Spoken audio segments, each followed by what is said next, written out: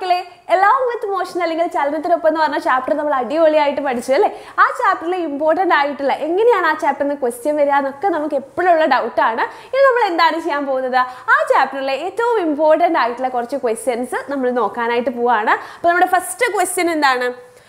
Which type of motion is dominant in the following situation? താഴെ പറയുന്ന സന്ദർഭങ്ങളിൽ പ്രസക്തമാകുന്നത് ഏതിനും ചലനമാണ്. അതായത് ഏറ്റവും ഇമ്പോർട്ടൻ്റ് ആയിട്ട് ഉള്ള ചലനം ഏതാണെന്നാണ് question. An aeroplane gaining speed on the runway before taking off. അതായത് നമുക്കറിയാം നമ്മുടെ ട്രെയിൻ അല്ല, പ്ലെയിൻ അല്ലേ? റൺവേയിലൂടെ ചീറിപ്പായുന്ന വിമാനം. എങ്ങനെയാണ് വിമാനം പോവുക? നമുക്കറിയാം റൺവേയിലെ കൂടി ഇങ്ങനെ നേരെ പോയി പിന്നെ ഒരു ഒറ്റ മുകളിലോട്ട് പോകലാണ് അല്ലേ? കുറേ സമയം റൺവേയിലെ കൂടി നീളത്തിൽ പോയിട്ടാണ് പിന്നെ വിമാനം ഉയർന്നു പോകുക അല്ലേ? അല്ലാതെ ഒറ്റയടിക്ക് മുകളിലോട്ട് പോകുക അല്ല ചെയ്യുന്നത്. അപ്പോൾ നിങ്ങൾ ആലോചിച്ച് നോക്കിയേ, നേരെ പോകുന്നത് ഏത് ടൈപ്പ് മോഷൻ ആയിരുന്നു? നേരെ ഒരു റോഡിലേക്ക് കൂടി അല്ലെങ്കിൽ സ്ട്രെയിറ്റ് ലൈൻ ആയിട്ടുള്ള പാതയിൽ കൂടി അല്ലെങ്കിൽ സ്ട്രെയിറ്റ് ലൈൻ പാത്തിൽ കൂടി ഇങ്ങനെ പോയിക്കൊണ്ടേയിരിക്കുന്നത് ഏത് മോഷൻ ആയിരുന്നു മക്കളെ? നമ്മുടെ ലീനിയർ മോഷൻ അല്ലെങ്കിൽ നേർരേഖാ ചലനമായിരുന്നു അല്ലേ? അപ്പോൾ ഇത് ഏത് ടൈപ്പ് മോഷനാണ്?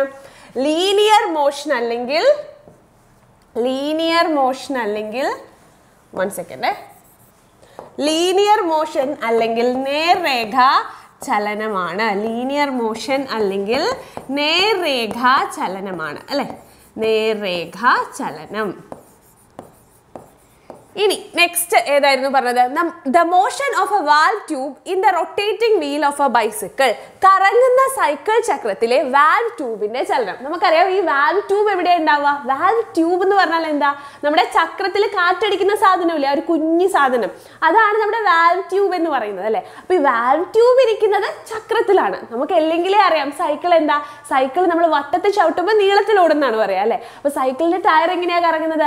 വട്ടത്തിലാണ്, നമ്മുടെ സർക്കുലർ പാത്തിലാണ് നമ്മുടെ സൈക്കിളിന്റെ ചക്രം കറങ്ങുന്നത്. അപ്പൊ സൈക്കിൾ ചക്രം വട്ടത്തിൽ കറങ്ങിയാൽ ചക്രത്തിന് മുകളിൽ ഇരിക്കുന്ന വാൽവ് ട്യൂബ് എങ്ങനെയാ കറങ്ങുക?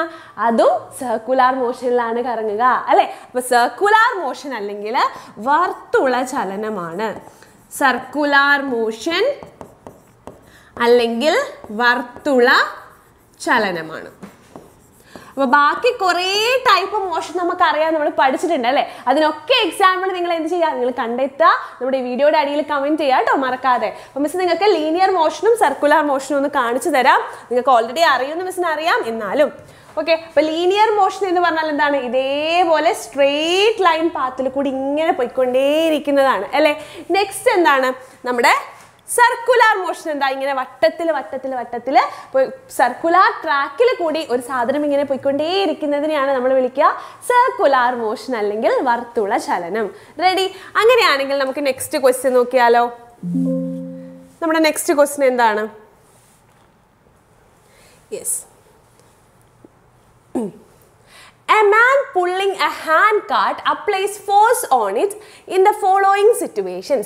What is the purpose in each case? When he starts pulling the hand cart, അതായത് ഒരു കൈവണ്ടിക്കാരൻ എന്ത് ചെയ്യാണ്? ഒരു വണ്ടി ഇങ്ങനെ വലിച്ചു കൊണ്ടുപോവാണ്. നമ്മുടെ സ്യൂട്ട് കേസിൽ ഇങ്ങനെ നിലത്ത് കൂടി വലിച്ചു കൊണ്ടുപോകുന്ന സാധനം, അതുപോലത്തെ ഒരു സാധനം ഇങ്ങനെ വലിച്ചു കൊണ്ടുപോവാണ്. എന്താണ്? താഴെ പറയുന്ന സന്ദർഭങ്ങളിൽ എന്തിനു വേണ്ടിയാണ് നമ്മൾ ബലം കൊടുക്കുന്നത് എന്നാണ് ക്വസ്റ്റ്യൻ. അപ്പോൾ എന്താണ്? When he starts pulling the hand cart, കൈവണ്ടി വലിച്ചു തുടങ്ങുന്ന സമയത്ത് നമ്മൾ എന്തിനാണ് ഫോഴ്സ് കൊടുക്കുന്നത്?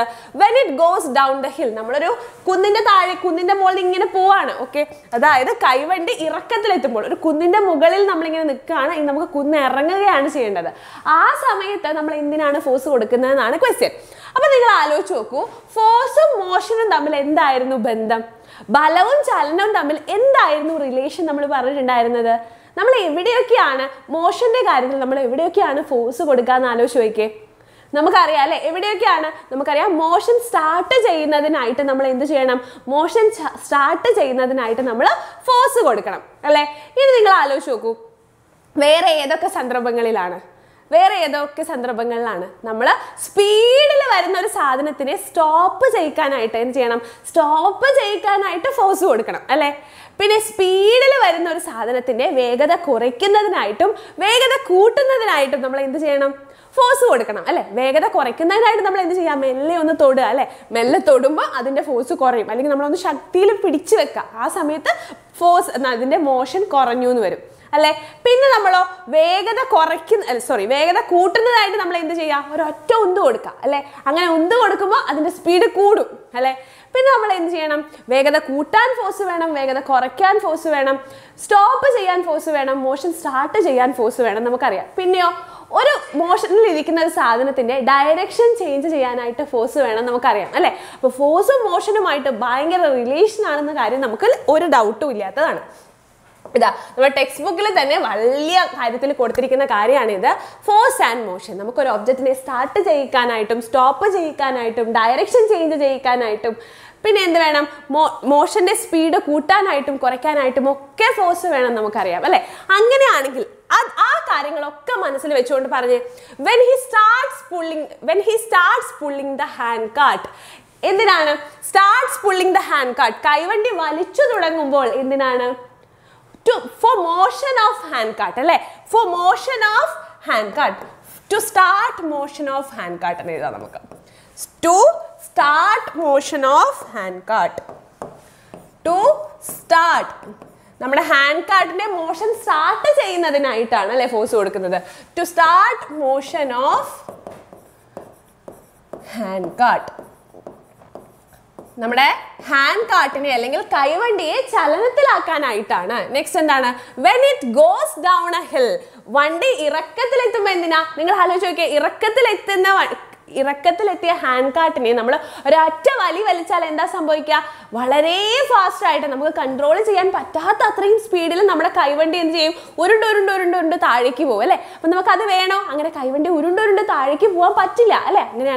അങ്ങനെ പെട്ടെന്ന് ഉരുണ്ട് താഴേക്ക് പോയാൽ കൈവണ്ടിക്ക് പല അപകടങ്ങളും സംഭവിക്കും അല്ലേ? അപ്പോൾ എന്താണ് ചെയ്യേണ്ടത്? അതിൻ്റെ സ്പീഡ് കുറയ്ക്കാൻ അല്ലേ? ടു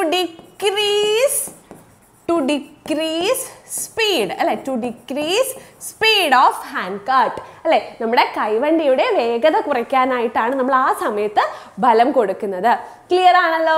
ഇനി നമ്മുടെ ഈ ചാപ്റ്ററിലെ ഏറ്റവും ഇമ്പോർട്ടൻ്റ് ആയിട്ടുള്ള ഒരു ടോപ്പിക്കാണ് ഗിയേഴ്സ് അല്ലെങ്കിൽ പൽചക്രങ്ങൾ എന്ന് പറയുന്നത് അല്ലെ?